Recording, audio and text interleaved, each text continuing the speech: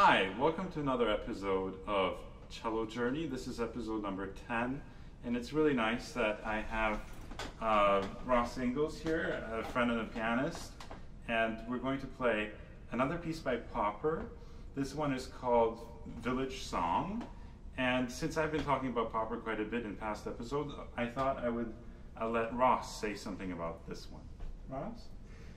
What I like about this piece is that the innocent quality of the village songs comes through in several different melodies that Luke is going to play for you. It's a lovely, innocent song.